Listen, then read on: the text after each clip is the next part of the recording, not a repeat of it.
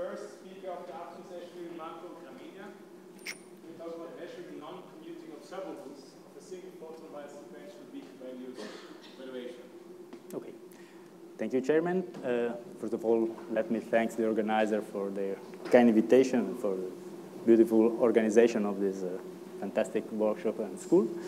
Today, I will introduce you to some experiments we recently performed in our quantum optics labs in Torino, the north of Italy. The name of the institute is Istituto Nazionale di Ricerca Metrologica, so we are a metrological center of research. And briefly, today, adding another experiment to the one reported in the title of the talk, I will introduce you also to another quantum measurement paradigm whose name is protective measurement, with which we recently obtained very nice results published last month. So each experiment I will talk you about today is related to particular non-orthodox quantum measurement paradigm, and the name is weak measurement. So briefly, to introduce you in a short way this kind of paradigm, I inserted here the seminal paper with which Aronov, Albert, and Weilmann reported on this kind of type of quantum measurement. Briefly, the weak measurement, thanks to the weak measurement, we can provide some information softly disturbing the evolution of the system, so preventing the collapse of the wave function. And thanks to the weakness of the interaction, we obtain very particular results that sometimes are very weird. In particular, the authors in the theoretical paper, this reference is here, consider the case in which weak measurement take place between two strong conventional measurements that they call the pre- and post-selected states. So we have an initial state and final state. And so if we want to evaluate an observable of the system, represented in this case by the Hermitian operator, A, the definition of the weak measurement gives, and of the weak values, give this formula. Sorry. Typically, in weak measurement approach, we exploit the common von Neumann coupling between an observable, in this case A, and a pointer observable, let's say the momentum of the needle of the measurement apparatus.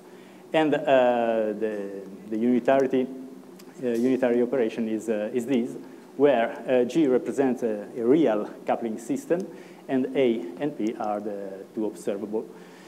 In this framework, the correlation are generated between the shift of the pointer and the quantum system through this von Neumann approach.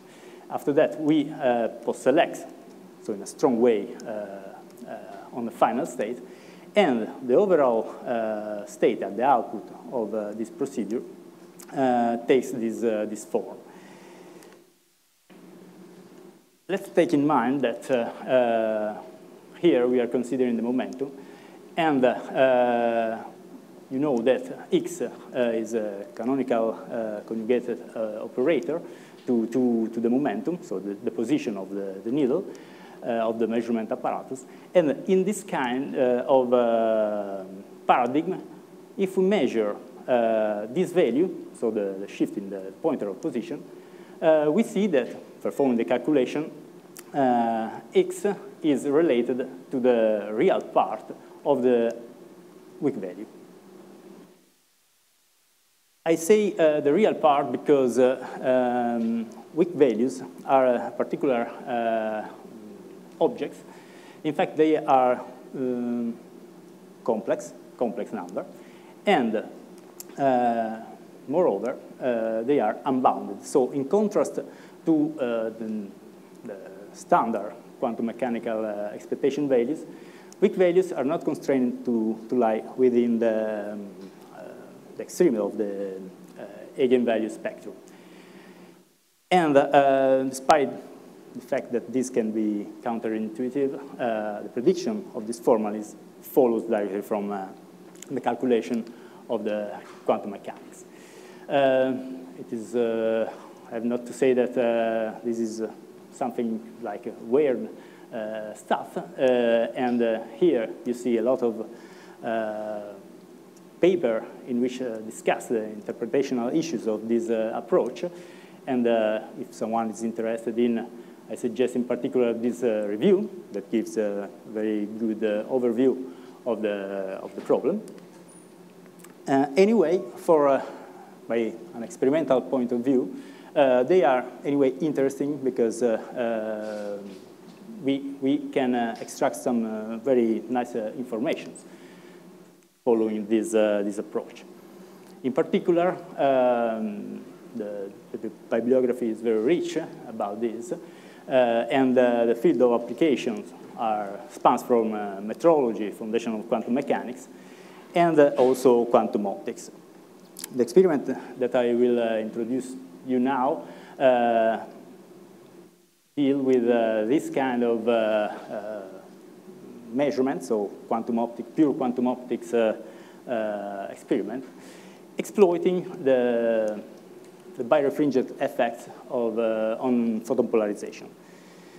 So to briefly recap the situation, in a strong measurement, we have, using a birefringent crystal, a photon with a certain unknown polarization that enters into this crystal, birefringent crystal, and depending on the polarization of the incoming particle, we have this situation at the output.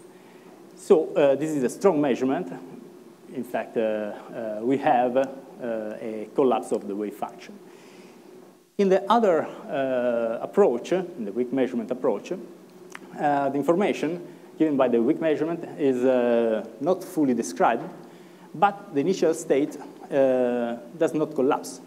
And so it is ready for a second measurement that could be strong or, again, weak. So you see that there is an overlap between the two beams at variance with this case. This case is something like a Stirner-Gerlach apparatus in an optical version. So if after this first weak measurement, we implement a sharp measurement, again, we have the wave function collapse. And so it is not possible to simultaneously evaluate two non-commuting observables.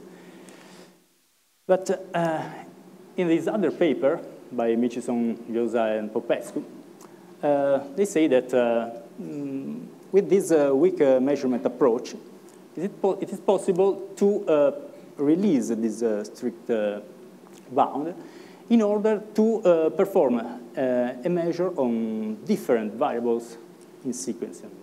And so this opened the door to other measurement that can be joint weak measurement, and this is the proposal, and also sequential weak measurement. So today I will talk about the sequential.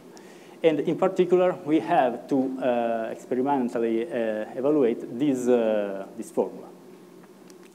So our setup was something like this. So we have an initial state, psi e, and that enters into the experiment in this direction.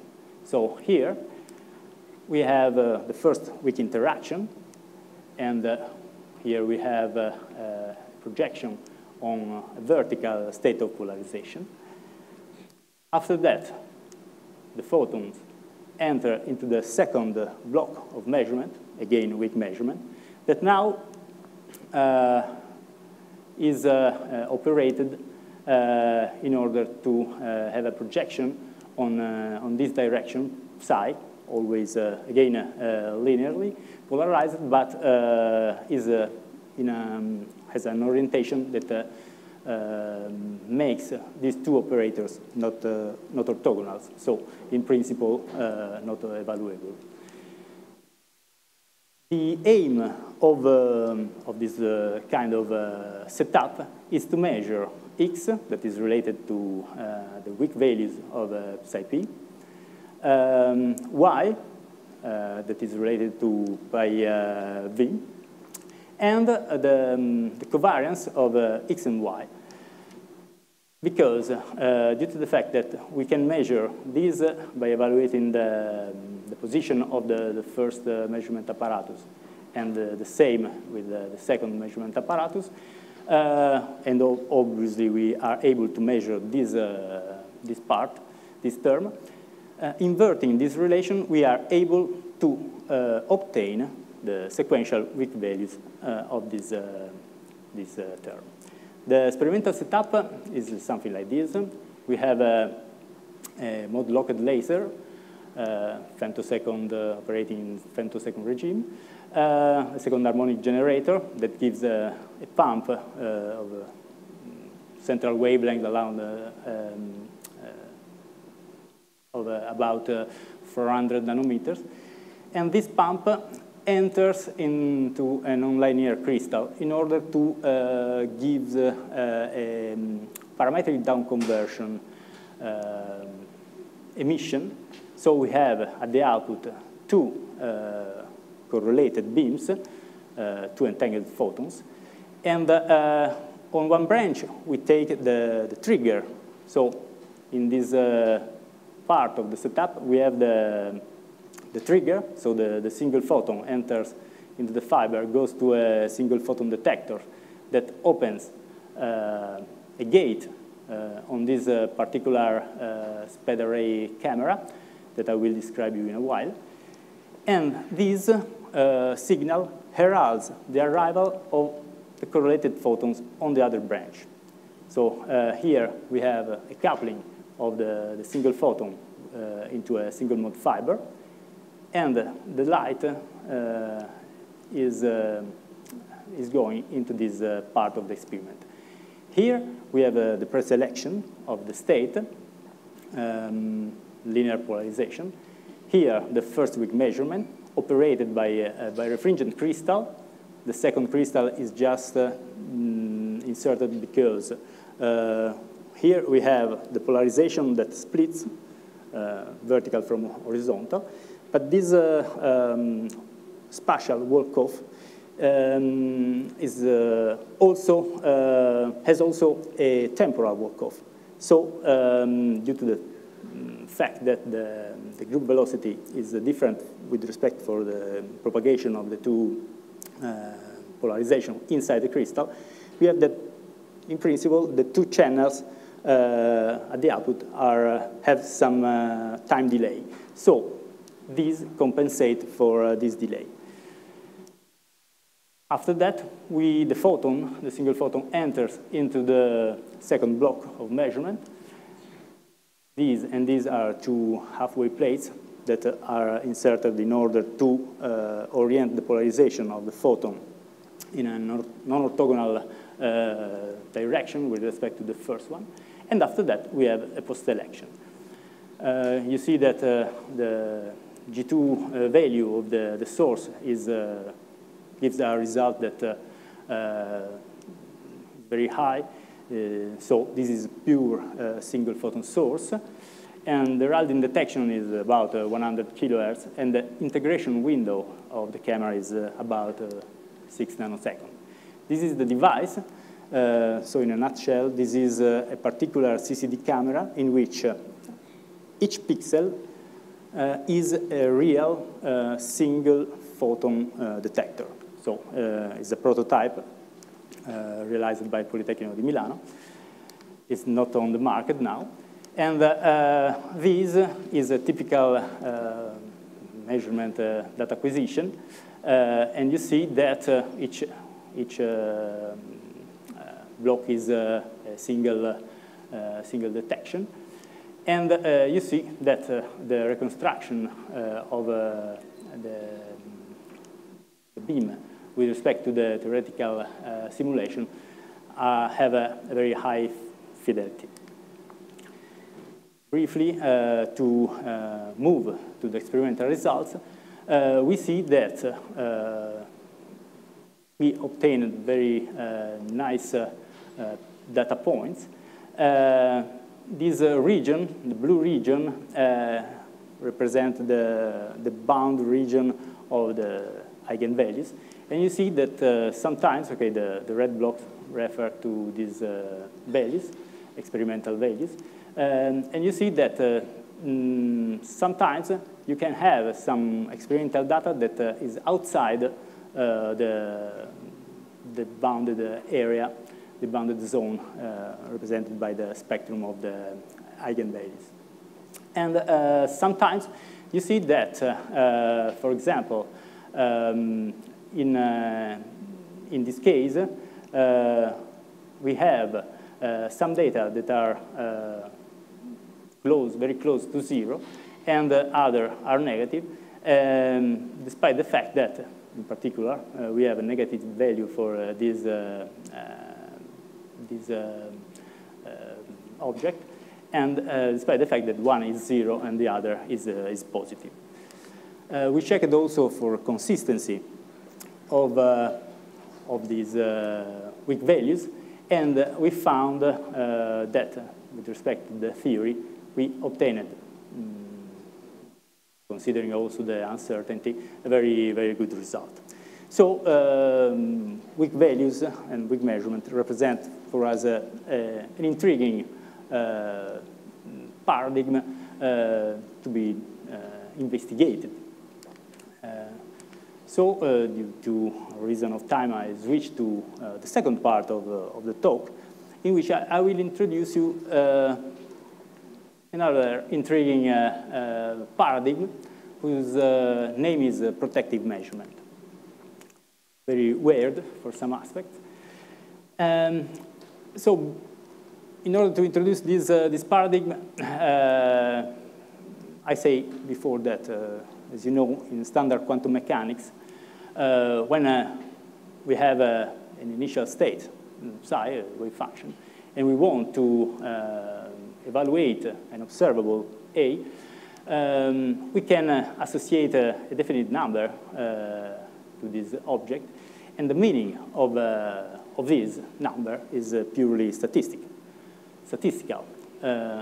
because to find the expectation value of the observable, we have to measure an ensemble of identically prepared particles a lot of time. In another seminal paper, always by Aronov and Weidman, they proposed a particular paradigm that they called protective measurement that is very weird. So in some sense, they proposed that it is possible to find the expectation value of an observable by measuring only one single particle. Obviously, with respect to the standard quantum mechanics, this is very weird. And obviously, a controversial issue was raised up. So again, we have a lot of papers that debate about this argument, whose main point was, with this procedure, we observe the state or only the protection mechanism. Okay, up to now, there is no answer. The fight is still open. Anyway, on the experimental point of view, we decided to investigate deeper this kind of approach. And due to the fact that an experimental implementation of this paradigm was missing, we decided to implement a particular variant of this protection paradigm that is active and is based on the Zeno effect. And in particular, as it will be clear later, in our Xeno protection method, we, at the end, project on strongly on a particular state. So I recap the projective measurement. We have an initial state entering into a birefringent crystal. And here we have a strong measurement. This is the operator, the evolution operator that described the interaction. And the global state composed by the state and the measurement apparatus evolves in this way. You see that here we have something like an entanglement between the system and the measurement apparatus. Here, the observable that we want to evaluate is this one, so something that discriminates from horizontal to vertical polarization. And this is the standard scheme a la Stern-Gerlach. So we have that some photons will fall down here, other here. In the protective scheme, let's concentrate our attention to a single step at the beginning. We have a different setup. Here, we perform a weak measurement. So, with respect to the strong, the crystal will be thinner. And when the photon goes out from this thin crystal, we insert a Xeno protection, operated in this case by a thin polarizer, oriented on psi direction. And we repeat this scheme, this fundamental scheme, n times. In principle, the theory says that these steps has to tend toward infinite. Obviously, in an experimental implementation, we will have a finite number of steps. Anyway, in this case, you see that the evolution of the global state returns out this kind of equation in which there is no more entanglement. And in principle, also with considering the measurement on one particle, we can gain information about the expectation value of the observable. Obviously, when we consider the number of single particles, we can increase the precision of the measurement. But anyway, in principle, it is possible to extract some information only considering one single particle. The experimental setup is almost the same for what concerns the source, the pump of the single photon source, let's say. But now, the heralded single photon is prepared in this block. And after that, we have, again, a weak measurement crystal, a second crystal, again, compensate for temporal walk-off. And now, here we have a polarizing plate that operates the protection. The spatial mode that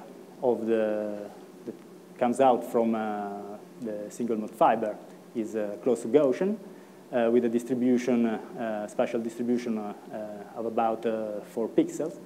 And this block introduces a separation between the two polarizations of about 1.5 pixels. So this is less than the beam width. If we repeat this fundamental block k times, at limit to infinite, but for space reason and also money reason, we reduced from infinite to 7 steps, but anyway, it was sufficient for observe what we want to observe. We obtained this result. So on the camera, this is the display of the camera. Each point represents one single photon.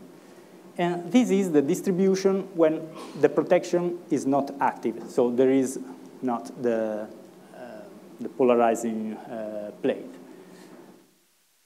When we insert this protection, this xeno protection, we see that the distribution focuses very close to the expected theoretical value. Here, we performed this experiment with an initial state of this shape. The theoretical value we had to measure was this. And with our implementation, we obtained experimentally this value that, considering also the uncertainty, it's very close to the theoretical value. Taking only one frame of this camera, you see that this is a single photon. You see that with this procedure, it is possible to extract the expectation value of the polarization of the photon by means of a measurement performed on single protected photon. These are the results with a huge number of photons with different initial states. And just in order to conclude,